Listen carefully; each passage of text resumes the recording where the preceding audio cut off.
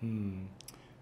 Thought about this a bit, and because naturally as an artist one is self-reflective about the technique, one's not only one's technique but why one does things. And I come to sonification really, I come as a composer.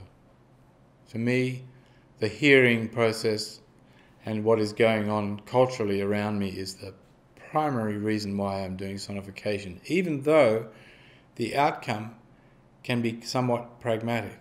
In other words, I don't make a distinction between this is art and therefore it's not useful, and this is useful therefore it's not art. That's that whole division of art and technology problem that I talked about earlier, which I don't sort of agree with. So, from an artistic perspective, from the perspective of someone who's an artist, I am interested in sonification because as an artist, I think of my role primarily as being someone who reveals things in the world, reveals things to the world and the people around me that are not obvious, that are hidden, if you like. And so we live in a world which is constantly, things are being covered all the time as things become, you know, there was a time when computers had cables attached to them and networks were pieces of cable attached to other pieces of cable and you could see it all. And, you know, everything moved slowly enough for you to be able to sort of have a sense of what was going. With technology, more and more what happens is that the technology gets embedded in our lives and we lose the relationship with it because it becomes part of us. This is you know, a phenomenon that's known in terms of our relationship with technology. And so one of the things that I'm interested in doing with sonification is to reveal through sound things which have become or have always been hidden. So and there are sort of two ways, there's a development of that process. So this is not about, for me, the arts that are interesting are not primarily about me expressing myself. It's not that I don't express myself in what I do. I think that will happen automatically. But what I'm interested in doing is revealing something in the world that is interesting, that I hope other people find interesting, that gives them a context in their lives that they didn't have before. It's a type of revealing. It's a type of... that's a cultural issue. It's not a technical issue. It's a cultural issue. You live in a world where all this happens, and you know, what is it? What is the experience of that when you open it a bit? When you don't cover it up, when you don't make it automatic, when you challenge your assumptions. And when we first started working with computers to make sound or to make music, one of the things that we did was explore algorithms. So we take an algorithm and we would use an algorithm to generate musical ideas or explore the music of pi, say, or whatever. And I think of that as being very Platonic, because the algorithm is a known algorithm. It's like exploring a crystal structure as opposed to the crystalline aspect of a rock. So if you think about, you've got a crystal structure which is the abstraction, everything's perfect, you can see the symmetries in the structure, so forth and so on. And then there's the actual implementation of that structure in physical form. And that's like the difference between algorithmic composition and sonification. Sonification, you're not dealing with the algorithm for the generation of it, you're dealing with the result of the process. You don't need to know the algorithm. So we have stock markets that do very complex things. We don't need to know the algorithmic process of the stock market to experience the stock market. We experience the stock market through the translation of the data into experiential perception. And so it's natural for me to have moved from a period of time when I worked in expressing algorithms to having gained more and more access to more and more data to start to experience the real world, if you like, or closer to the real world through the data itself. It's like there's an Apollonian or aspect and a Dionysian aspect. There's, if you like, Plato and Aristotle. And you have these two characters. Plato is the idealist. He talks about ideals. Aristotle is about the realization of the idea in the physical, messy world. And I think algorithmic composition is like Plato, and sonification is like Aristotle. And so that, for me, is the state that we're in today as a culture. Is we're more Aristotelian. We've got more access to the data. We're generating more and more data. There's huge amounts of data being generated every day that we don't know how to handle it. And so my interest is in projects where I can reveal something about the nature of what it is that's happening in the world that people live in by using the data. And so the NetSon project is about something which is really fundamental to our lives today. Computer networks are fundamental to our lives today. You can't say that 30 years ago. 30 years ago, a computer network was, well, very primitive, very slow, always cable. Now, they're hidden. The networks disappeared into the walls. And machines are all sorts of different machines, from mobile devices that you hold in your hand, put in your pocket that alert you some way, to desktop machines, to the interface is through Wi-Fi and not cable, and so the whole thing has become virtualized, much more, and so more abstract, and so more difficult to understand how it all interacts with itself.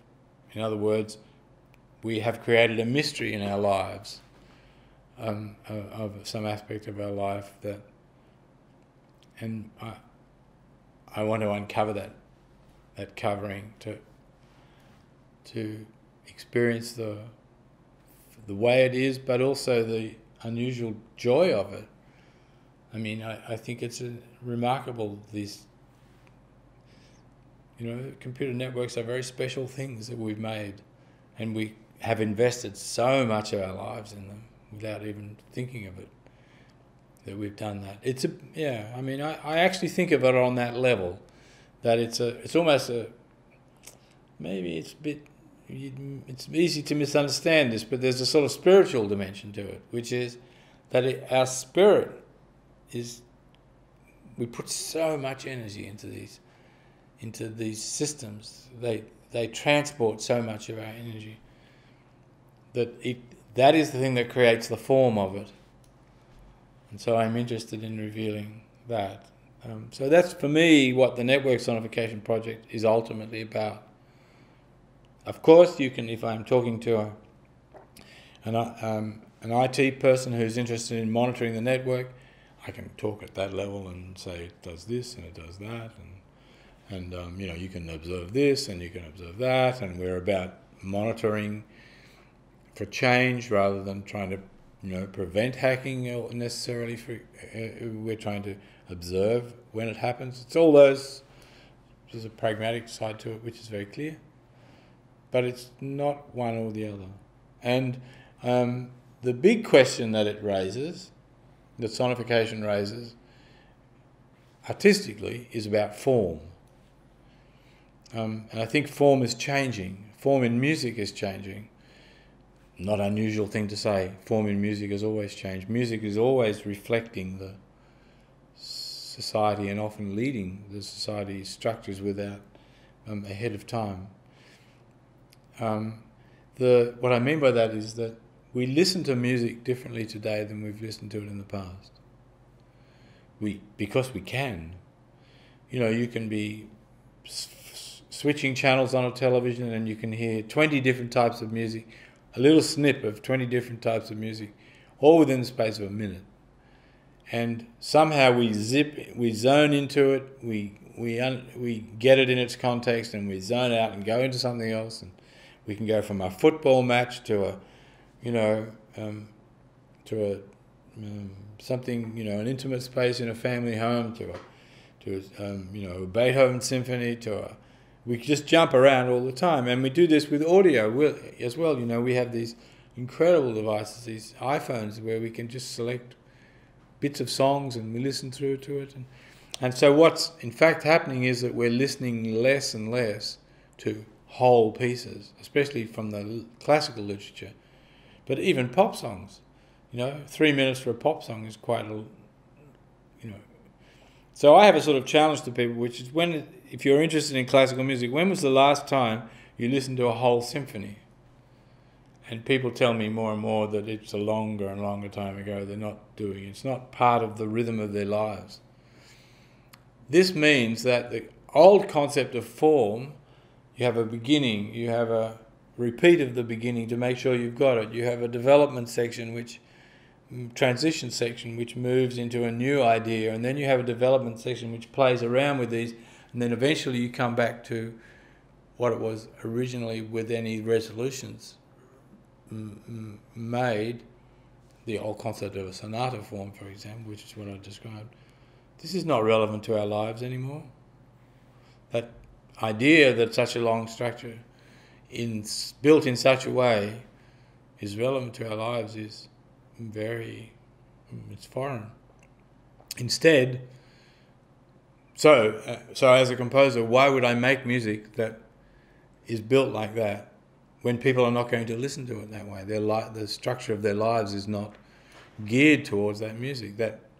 So I'm interested in finding ways of expressing what it is I'm trying to do to people in a way that they're able to listen. And that means making music that doesn't have a beginning necessarily, a single beginning, doesn't have an end, doesn't have a development, so that if you miss it, it doesn't mean anything. But to provide musical moments for people in what they do. And there's this very interesting I make a little twist on a statement of Dewey's about vision, and the twist is to say it's not about whether this is music or that's music, this is not music, this is sonification, it's not about that at all. But it's about when is it music? When you listen, can you have a musical experience? And if I can achieve that, then that is what I'm trying to. That is a success in that sense for me. It's a formal success because I've provided a musical moment. And if you listen more and more, you find more musical moments, and you hear that they are related. But it's not necessary to make sense of what you hear to hear all the moments together. And they may be in different orders and so forth. And so I think one of the interesting things that sonification gives you is that you just dip into the data stream, and this data stream is there, and you hear the sonification, you get something from it, and you dip out again. And this means that as a composer, it challenges your ego, because you can't impose on the listener the whole. You're making the listener more active compositionally, and I think that's making a listener more active compositionally is one of the things that a composer needs to do today. So I feel like I need to do that.